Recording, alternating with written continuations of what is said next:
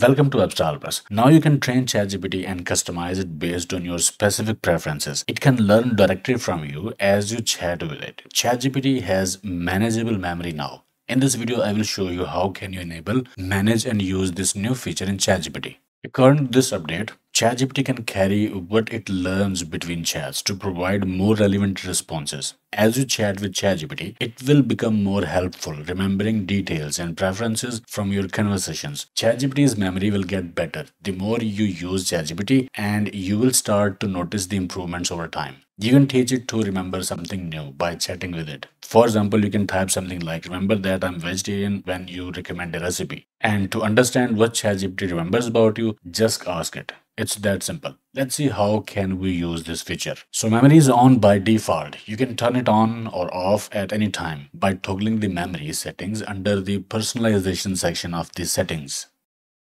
Okay, so now let's ask it to remember something. Remember, I'm a web developer by profession. Also remember that my favorite color is red. And ChatGPT said memory updated.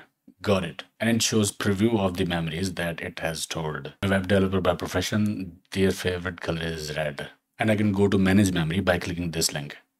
But let's test it first. Let's start a new conversation and ask, what is my profession? And it says you're a web developer. That's correct. And give me an image of a car in my favorite color.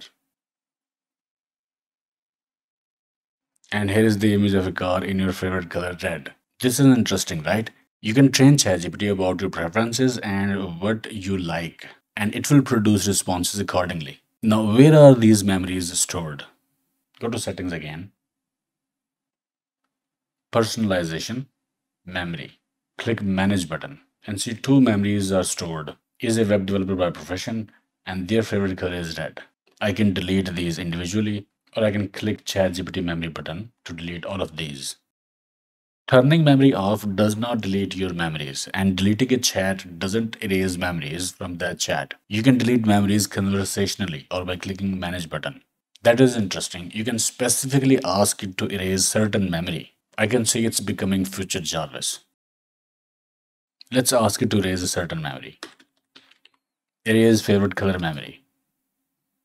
Memory updated. I have erased the memory of your favorite color. Let's see. And that memory is gone. So now ChatGPT not just remembers conversation context in current chat window, but it also has memory of your preferences, and it's separate from custom instructions. So let us know what you think about it. Okay, I hope it helped. Like, share, subscribe, and I will see you in the next one.